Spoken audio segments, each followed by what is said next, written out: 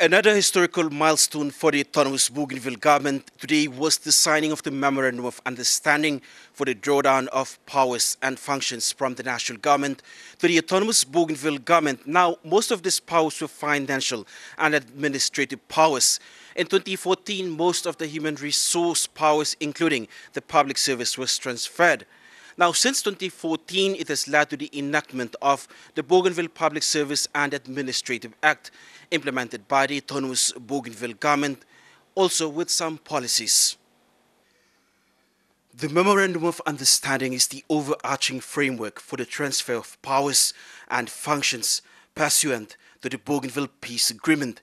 The Autonomous Bougainville Government's Public Utilities Minister, Robert Hamal Sawa, says this arrangement speeds up further developments, especially in the public service. The target date for the conduct of Bougainville's referendum has been set for 15 June 2019. So let us work together to make the environment conducive, that when the time comes, people make a free and informed choice.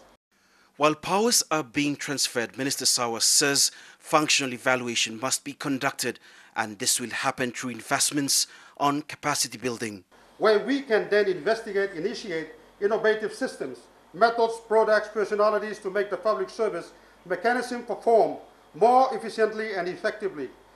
The National Government's Public Service Minister, Sir Pubic, in response, said the government of Papua New Guinea was committed to support its autonomous government with the strengthening of capacity development. Very committed and passionate about ensuring that this institution called public service in the autonomous region is seen to be working. Now, the National Government's Public Service Minister, Sir Pubic, says that the National Government will continue to work with the Autonomous Bougainville Government to ensure that these powers are transferred before Bougainville becomes an independent nation. In Boka, Fabian Haklitz, National EMTV News.